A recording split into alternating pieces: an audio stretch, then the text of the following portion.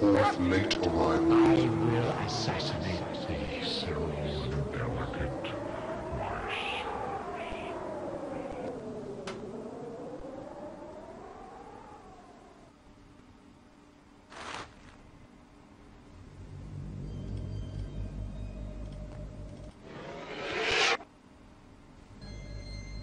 Hello everyone, and welcome back to Let's Play the Journeyman Project Turbo.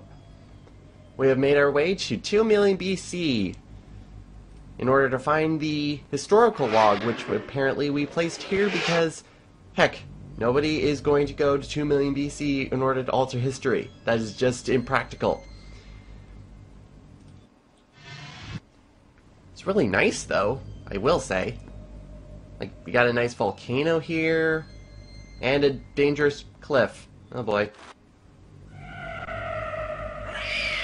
And pterodactyls. Awesome. Now I pulled out the mapping biochip just to kind of show what it does. The mapping biochip pretty much maps anywhere you have been. That's it. You don't get an actual map. It's not an, you kind of get a compass of where you're going, sort of. It just gives you the point of where's north compared to where you're facing. I want to go to the volcano. There is so much lush environment. I want to go there. Well, you get the picture. You just kind of fall off. His hand is... wow. The graphic novel quality. Wow. Comic book quality. Awesome. Yeah, so we fall from the cliff. So I'll see you back when we're looking at the volcano. Hello again, cliff and volcano, which is apparently active right now because it's fizzing. And hello again, pterodactyl. So, now to start making our journey into the cliffside. Oh no. Don't tell me we have to actually face against dinosaurs. We can't do that. I mean, we don't even have any weapons or anything. Like, this is not good. So you can see on the mapping biochip how every every move I take is actually mapped back onto it, so we have a pretty good path of where we're going.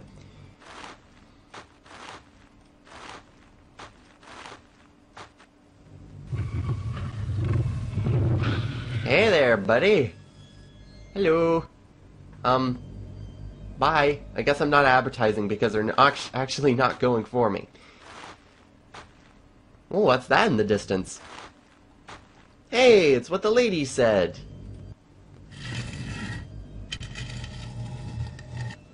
Just click on that and we open up the rock face in order to see this really eerie looking keyhole. I mean, really, it looks menacing in my opinion. So what we have to do is use this wonderful Journeyman key on it, which will open the vaults and get the Journeyman historical log, as it says in the description. Let's also look at the Pegasus biochip. We'll be using it pretty shortly in order to get back to the present. We need to use energy, which, as you can see, has been steadily depleting since we've started being in this area. And also the mapping biochip. It automatically records where the agent has walked. So as you can see, we have done this wonderful zigzag shape. It's kind of handy. It's especially handy in one specific area in the game. But pretty much that's it.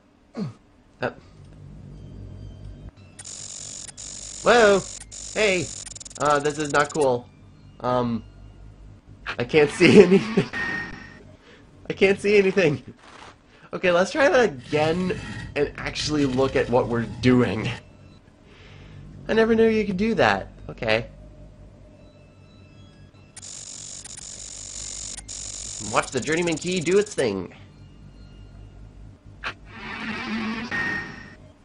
And voila! We have a Journeyman historical log. It's actually a really weird looking disc. It's kind of distorted and odd.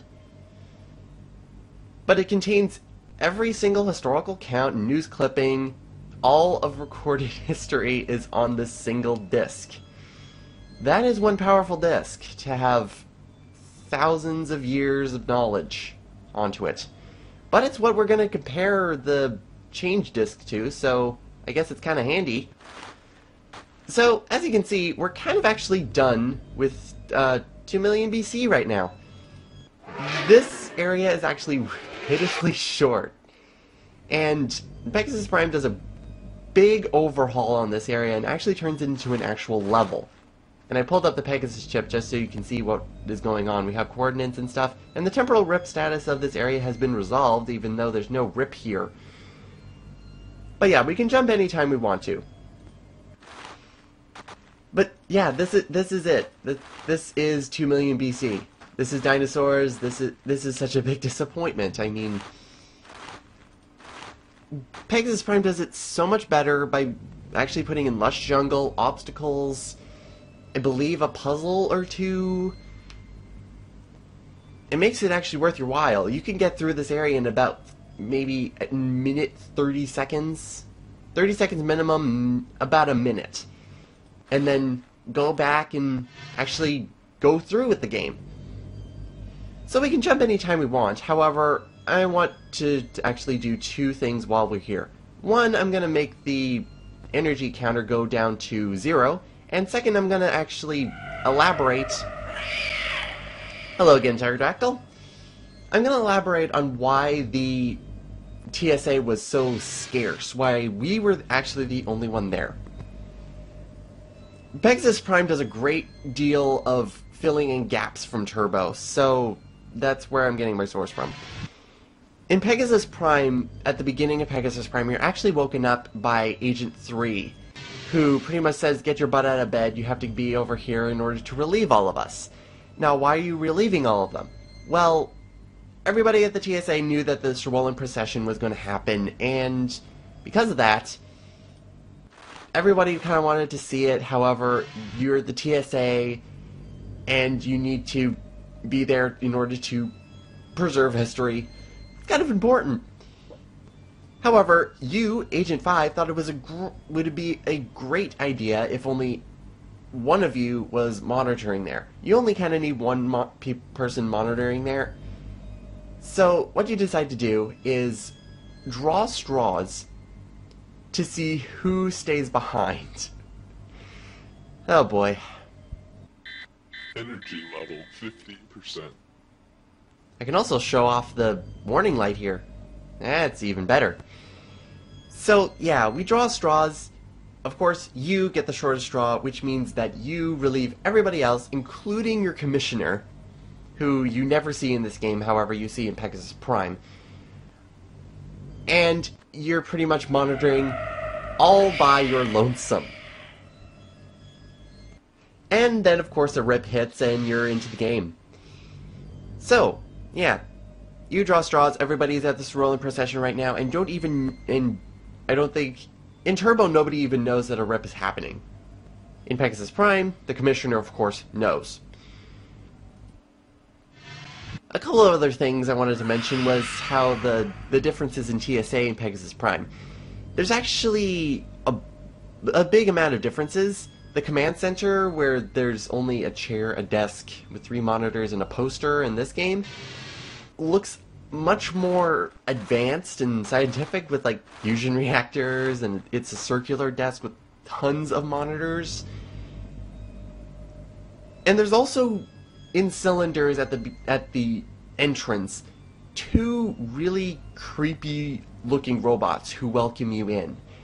It's lucky they're behind, I think, bulletproof glass, because they look like they could instantly kill you. There's also heads in the at the entrance to the TSA, which is pretty much just showing off all the people who made, like, I believe it's the developers of Presto Studios, as well as Elliot Sinclair, the founder of Time Travel. But yeah, there's why the TSA is scarce as all hell. And since now all we have to do is wait for our energy to deplete.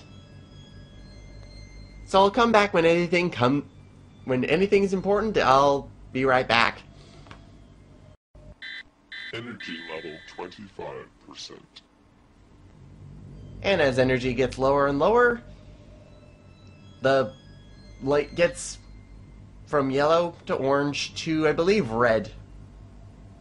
We'll see the red later on. Energy level critical. Critical.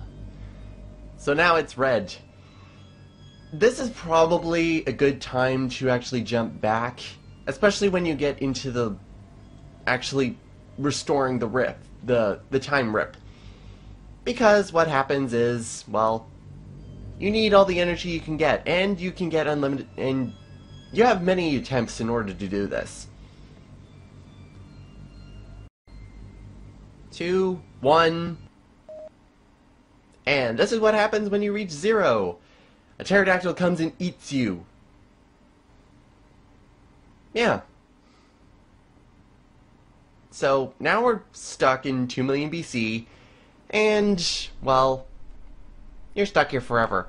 You even get finale points. This is an ending, apparently, to the game. Wow.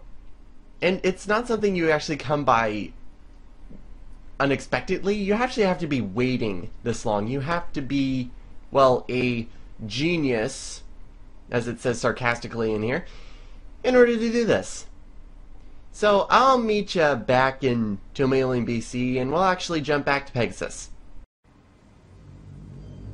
Alright, so now we have the historical log again, and apparently our RIP status is unresolved.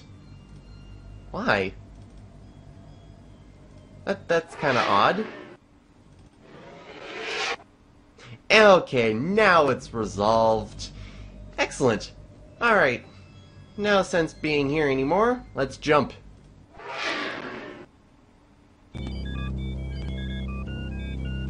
And now we're back in Pegasus. Excellent.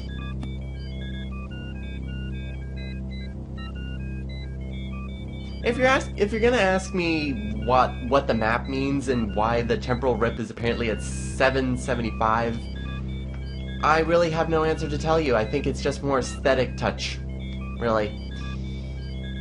But that's gonna do it for me this episode, guys, because next episode we have to deal with actually looking at both the change disk and the historical log to see what has actually changed in history.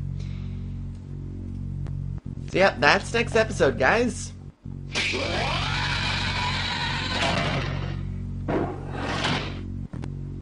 See you next time, everyone.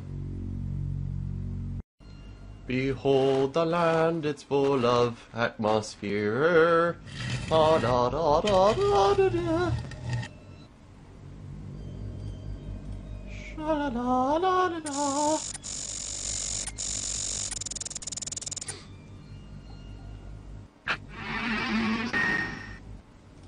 Screw you, log. I'm putting you back in. Oh, come on.